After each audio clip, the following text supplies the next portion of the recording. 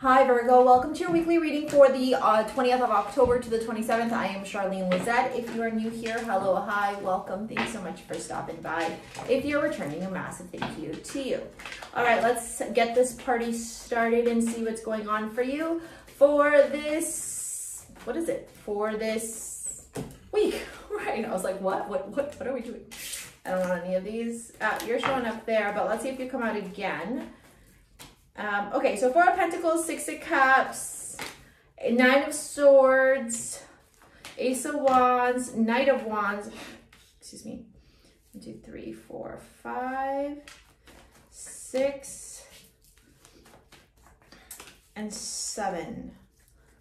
Okay, I've got, okay, sorry. I was just looking at the cards at the bottom of the deck. So let's get the mantra cards and let's get the astrology card, and then we'll dive a little bit deeper. Well, I'm so shaky as I'm doing your reading. I notice this even like getting set up for this reading. I don't even want this card. Yeah, happiness reversed. It was very interesting, even like getting set up for your reading, Virgo. I felt like jittery or nervous or like flustered, annoyed. Things weren't working out for me with like my what do you call it? The thing that holds the video up, or the camera up, is broken, and it just felt like everything that could go wrong was going wrong. And as I'm looking at your reading, I don't know that it's everything that could go wrong is going to go wrong this week, but I do feel like you're going to be in your mind a lot this week. That Nine of Swords is sticking out to me like a sore thumb. Like it is in your face. It's like, Charlene, talk about it. Look at it. And the fact that even like happiness came out reversed. I don't do reversals, but I do pay attention when they come out reversed. Especially the mantra cards. Okay, Sacred Union. There might be some trouble in paradise if you're in a relationship. I want to talk about the bottom of the deck. Like, even the way I'm doing this reading just feels so not organized, not how I normally do it. And you're Virgo, you like things meticulous, organized, like right? Lists. And I feel like this week might feel, maybe with the Aries full moon on the 20th, things just might feel very like out of your control, and it might not be something that you like. Okay, Page of Cups, Ace of Swords, King of Wands, Six of Wands, the Devil, and the Two of Wands. So immediately I see something unexpected coming to you, maybe a message of some sort, but it doesn't necessarily feel like it's going to be the most loving of messages. Pages of Cups are unexpected surprises. They're information that you don't see coming. They're messengers of swords. Beside the swords though, swords, there's nothing gentle about swords. Swords are cutthroat. They like cut through all the bullshit. They tell you what you need to hear, not what you want to hear. And followed by the King of Wands. I feel like it may, especially with the Six of Wands and the Devil, I feel like it could very well have to do with your finances. It could very well have to do with your business. It could very well have to do with even a partnership if you're dating a Leo, Sagittarius, Aries. There feels to be some type of blunt truth, jarring truth, something coming through that may feel very uncomfortable for you. And then with the Devil at the end here, this is about either you feeling very limited and stuck by this energy, right? Like, to me, for whatever reason, whenever I see the King of Wands beside the Six of Wands, it feels like it's a pretentious, somewhat arrogant kind of energy. It doesn't feel like it's nice. And then coupled with the Devil, it's just, in addition, like, it just feels like somebody who operates so heavily from their ego and could potentially make you feel very uncomfortable with whatever you're going through right now. Like, it's not, this doesn't feel supportive. This feels like it is creating more restrictions, limitations, boundaries, but not healthy boundaries. Like, it's just like, boundaries, not even the right word. It literally just feels like you're in a fucking cage. Like, that's exactly what I'm envisioning right now. This information makes you feel very caged in, Virgo, and you don't like that. You want to be able to move on from that. So it could have to do with a relationship for some of you, because Sacred Union is showing up here, Juno. It could have to do with your business, because the King of Wands paired with the Six of Wands is a businessman, and the Devil is Capricornian energy, and Capricorn is right here at the bottom of the deck for the astrology cards. With the Four of Pentacles and the Six of Cups, there's this not even conversation, this is energy around your money. Like, how are you budgeting? How are you not? How are you saving money? How are you not? What do you still need to learn about money? What limitations have you created in your life around your finances and your money? How is that supporting you?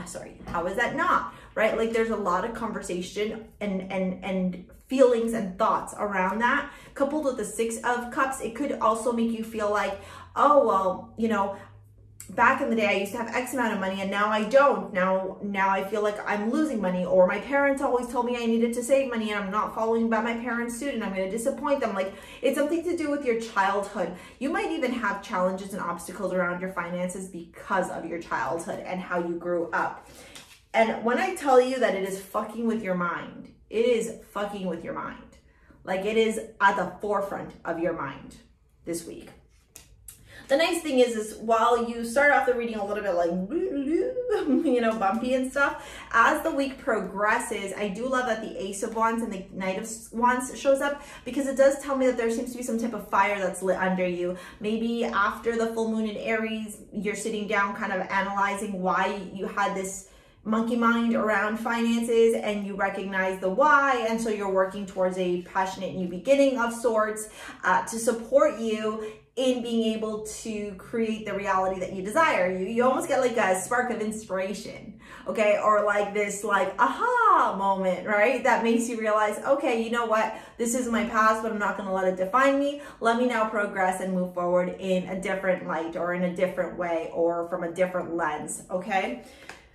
However, as the week progresses, again, you go in through this monkey mind. I feel like if you don't have a therapist or a psychologist or a counselor or a life coach or whatever, you need to get on that.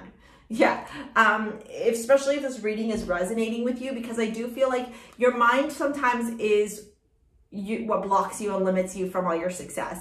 Your mind plays a lot of games with you. Your mind can sometimes take you on these paths that just don't necessarily serve you for your highest good. Because then I see you with the Seven of Cups, kind of like analyzing and recognizing and going, oh, do I have everything that I want? Am I really happy? Is this really the direction that I want to go in my life?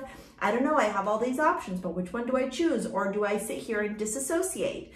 And then followed by the Four of Wands, it's like, you want to pick the right path for your future, but you don't know which one is going to bring you this happiness, this groundedness, these roots, this stability, okay? And then happiness being your mantra card, and it says, I am aware that being happy means that I am on the right path, right? So I would challenge you and ask you, like, if you're chasing the money, or if what you're doing is bringing you moments of like temporary happiness, but it's not really fulfilling you to a certain degree, maybe there's this opportunity for you to shift your perspective and what you're doing for your career, your business, your money, and also not allowing the past to really dictate what is available to you in the future. We're going to move on to your love reading now. Oh, I'm not wearing mine, shoot. I was going to say the crystal bracelet that I would recommend for you from my shop, the amulet that I would recommend is called Bastet. It's got black tourmaline and pyrite in it. It's this wonderful piece that helps you to attract financial abundance and to stay very grounded and rooted in your pursuit towards financial stability. You can shop over at STARSEA Jewels and pick up a bunch of different amulets, necklaces, bracelets, anklets, etc. They're all there. I hand make every single piece. You can do so in the description box below, or you can book a live 1 hour reading with me as well in the description box below. Okay, now let's get into this love reading and see if this has to do with love for some of you. Unrequited love, worth waiting for. Maybe a truth comes out about a connection or a flirt. Like, even all your cards are coming in like, very interesting. I don't do reversals, but the fact that they're coming upside down, I just feel like you got a cloudy mind this week, Virgo, okay? And the High Priestess, yeah, like, you know the truth about your romantic situation, and maybe you're not wanting to accept it or lean into it or surrender to it. Knave of Wands, Page of Wands, worth waiting for. Yeah, like, you might be looking at somebody and wanting to like date them, but somebody's looking at you and you're too busy looking here to recognize that there's someone right there that's better suited for you. Chariot, flirt, yeah, we're getting a lot of water energy here. The High Priestess is Pisces, Chariot is Cancer. I think here what I would definitely advise you from a love perspective with the High Priestess and the unrequited love is to trust your intuition. What the Worth Waiting For and the Page of Wands is to trust that the right person will come around at the right time, but right now is not the right time. And then with the Chariot and flirt, I would encourage you to kind of look at ways that you can celebrate and have a good time. Find the passion in your life, okay? Because if you don't, this week could feel very draining for you, okay? And if this is energy that you're currently experiencing where you're feeling very like low, I would encourage you to shift that perspective and maybe look at the things that are working out in your life and focus on that this week and allow this thing to run its course however it's meant to. All right, thank you so much for your likes, your comments, your shares, your subscribes. Thank you for booking live 1 hours with me. Thank you for shopping at STARSEA Jewels. I'm so immensely grateful for all of you. If you want to book or shop, take a look at the description box below. We'll see you on the next one. See you later, alligator. Peace out. Bye.